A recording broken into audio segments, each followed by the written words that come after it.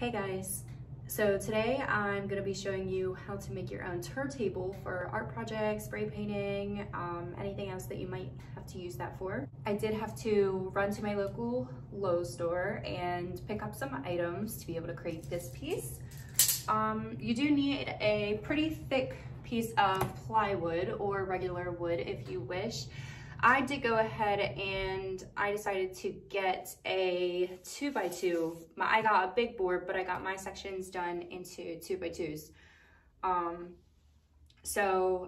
also had to make sure, you have to make sure that the wood is pretty thick so that way it's going to be durable enough to be able to handle whatever you're kind of throwing on there. And it will also be able to make your lazy Susan piece a little bit easier to spin. See how here it just kind of really doesn't spin that often. With this heavier piece, you'll be able to see how that's going to change with the heavy wood on top of it. So I did think about making this video in the middle of actually completing this project. So I'm just going to jump into the middle and kind of explain stuff while we do this. So first of all, I wanted to make sure everything was going to be centered. So I did measure each side, marking each corner here, and then just drawing my lines to find my centerpiece. And then I just kind of lined up, you know, eyeballed, and went ahead and placed this lazy Susan in the center. I made sure all of my corners were on a line and made sure everything was in alignment with the lines going across and horizontally and vertically. So from that point, I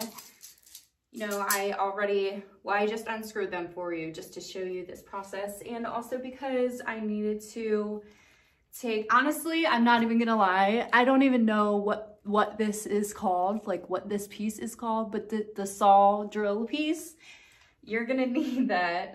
It's pretty important. You'll see why in a second. Just to get a little bit closer for you guys, I made sure to line all my holes up and to make sure I was able to be able to screw in appropriately. I wanted to create a hole so that way I could just screw right through and be able to screw it into the other piece. So I kind of make this Jew looking star so that way it's kind of off center.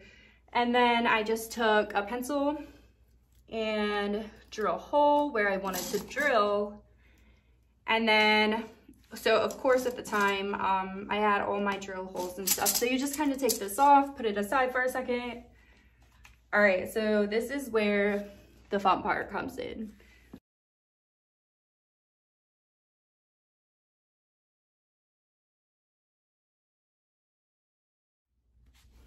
Okay, sweet. So I got that took a while, but well, where did it go? Oh, all right, so I got my sweet little hole out of here.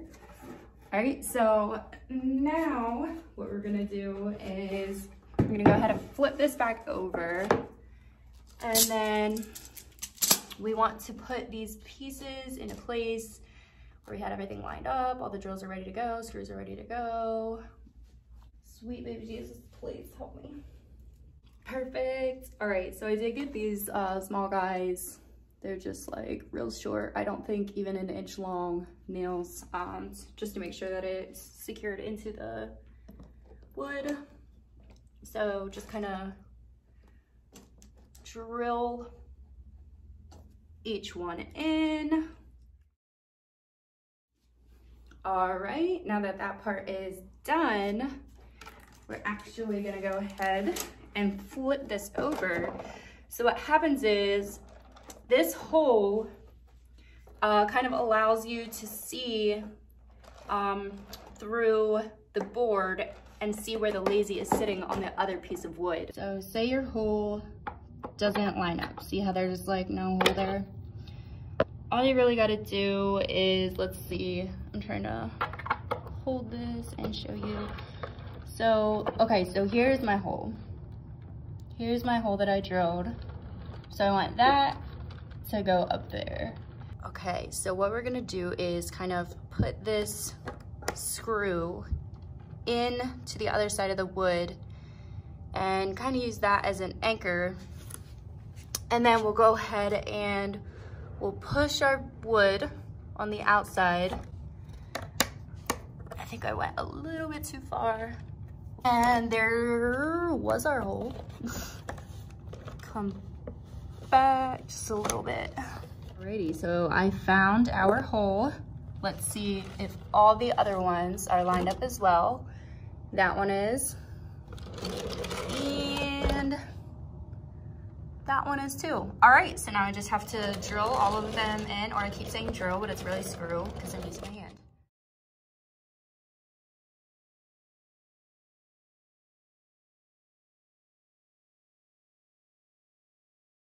Okay, and so now that both sides are drilled in,